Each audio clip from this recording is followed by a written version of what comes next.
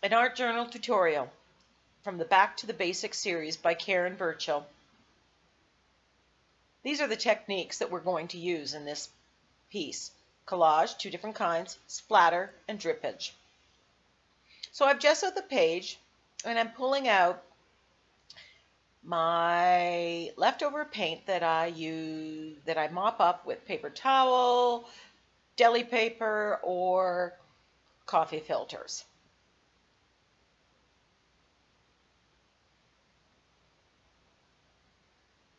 And I'm trying to decide on the color that I want.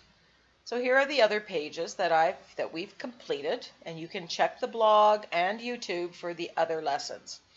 So I'm going through those and again picking what I want.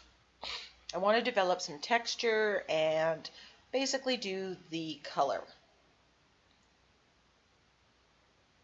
I'm really liking the coral color that came from this, so I'm just going to rip it up in strips. At this time, I'm not sure if I'm going to leave a lot of white space. And you could have just left it at this with a lot of white space and had a very different look. As you'll see, I cover the entire page with the paper towels that have been soaked in.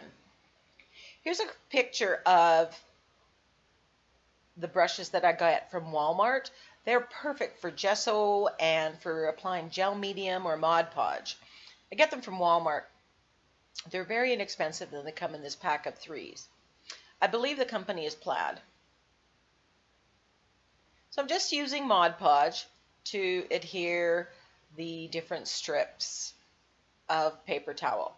Now the paper towel, the texture is absolutely amazing when you Mod Podge it on or use gel medium on the background. And I am thinking at this time that maybe I'm going to leave it at this. I like the white space in between, and then I start putting some across. As you'll see, I end up covering the entire surface. When you're collaging on the background, you can do either technique where it's all covered with the paper. So why rip it?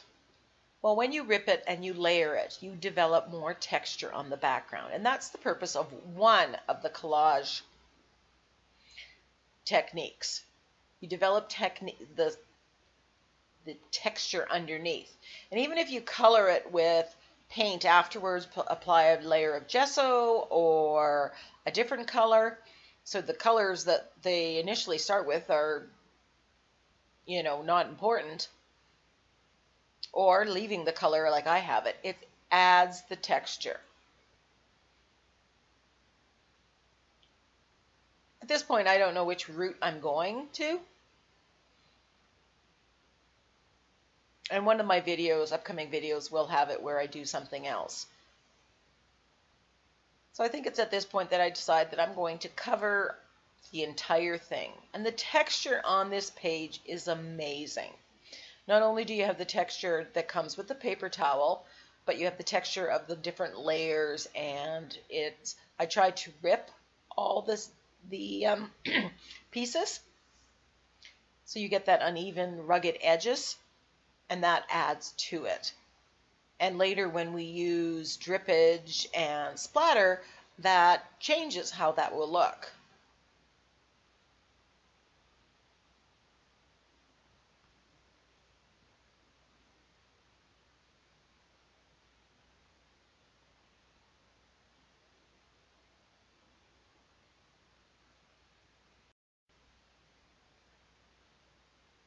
Because I'm adding so many layers with the Mod Podge, this will take a long time to dry. It also makes the page very, very thick.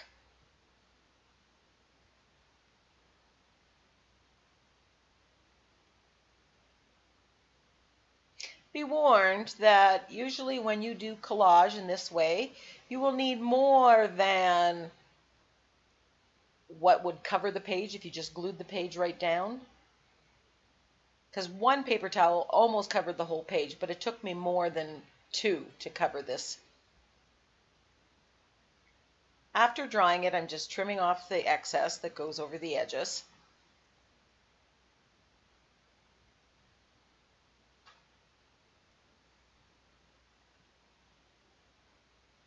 And now I'm deciding on what I'm going to put.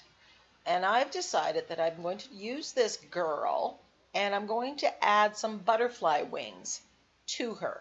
So this is the second kind of collage. We're using collage and altering pictures by paint or by mix and matching pictures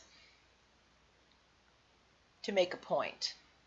And I really like the yellow, the gold look of the butterfly wings and the girl here against this background. So I decided I'm not going to paint the background or do anything over it.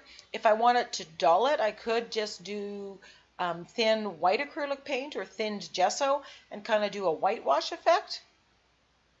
But I'm liking this.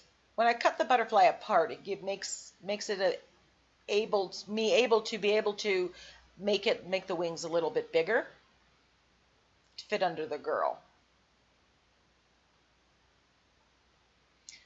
So again, I'm just Mod Podging underneath and on top of the picture and positioning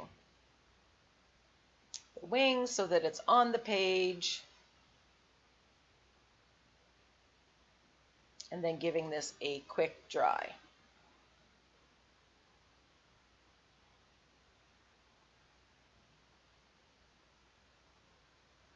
So I closed the book and it wasn't quite dry, so I ripped off some of the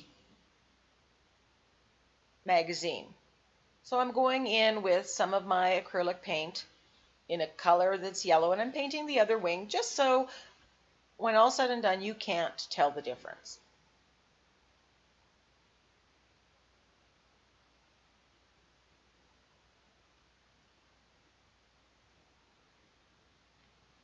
And I'm just adding some of the black back just to make it pop a little bit more.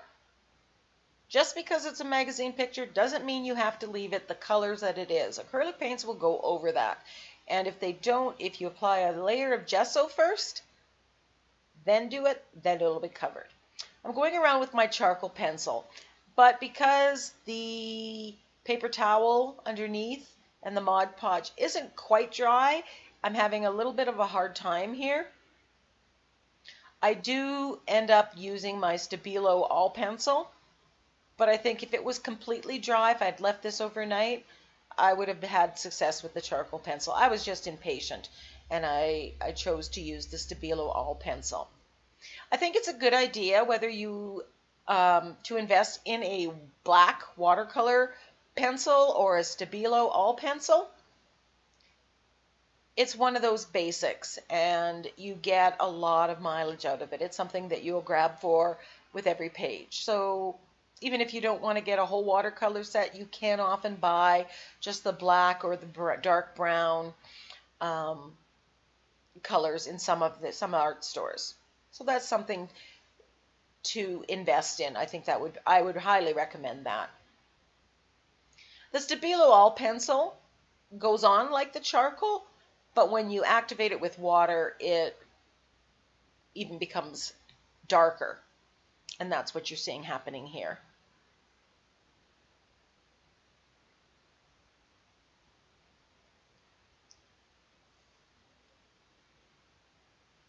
So I'm getting some black on a makeup sponge, and I'm just edging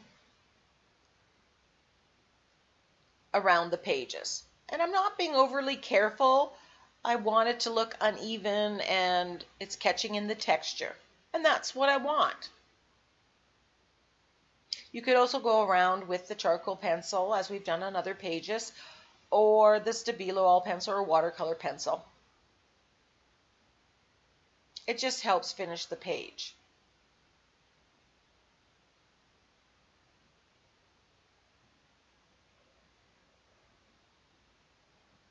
So I have some gold paint, acrylic paint, and I am thinning it down with just plain tap water, mixing it up to make sure it melts. Now this one wasn't a dollar store gold, but you could, I just don't happen to have a gold, so I'm using my Liquitex gold.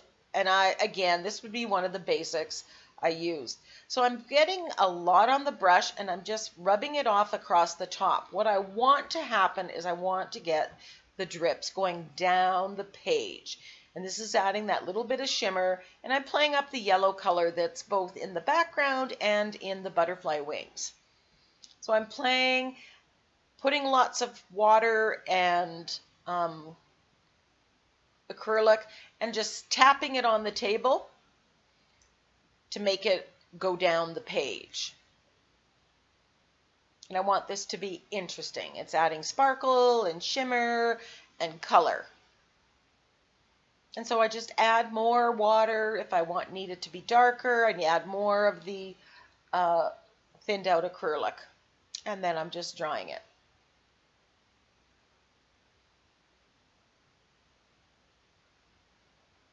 Then I decide I'm going to splatter with the gold paint as well. And I'm just tapping one brush against another brush and getting the gold splatters everywhere on the page, just to make that a little bit more cohesive.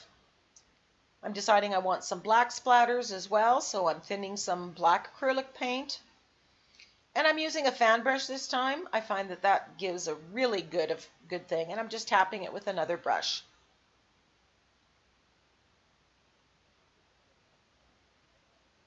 You can see that shimmer and the splatters, it's all adding to the page. I have my quote here. All you have, your wings already exist. All you have to do is fly. And I'm just painting it with very thinned out gold paint. The white just looked a little too stark, so I'm giving it a little bit of a color, again, to match the gold and to blend into the girl's dress. I'm using brown acrylic paint thinned on a sponge, makeup sponge, and I'm just kind of sponging the edges. Again, just to get rid of that stark whiteness.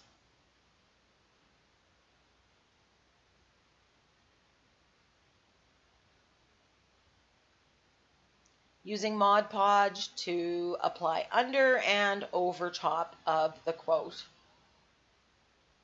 And as you can see, I'm not putting the quote perfectly straight, perfectly even. I like to have it kind of all over the place. And you have to play around with the fonts. The size does matter. The boldness of it, it matters. It kind of needs to go with your page. Often I print out several fonts and decide which one looks best, both size and different fonts. So I'm just doing some sketching with my micron pen.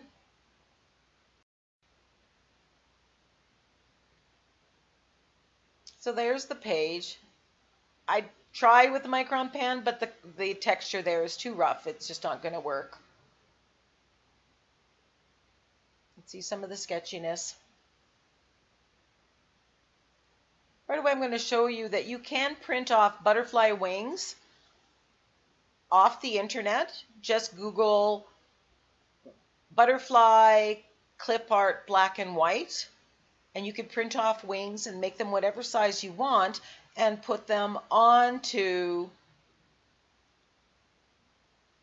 any magazine picture that you have. With this, you'll have to paint with the acrylic paint on top. So you don't necessarily need to have the butterfly wings available. Thanks for watching. I hope you give this page a try. Be sure to post it on the Facebook group, All Things Mixed Media, Creative Katie. See you there.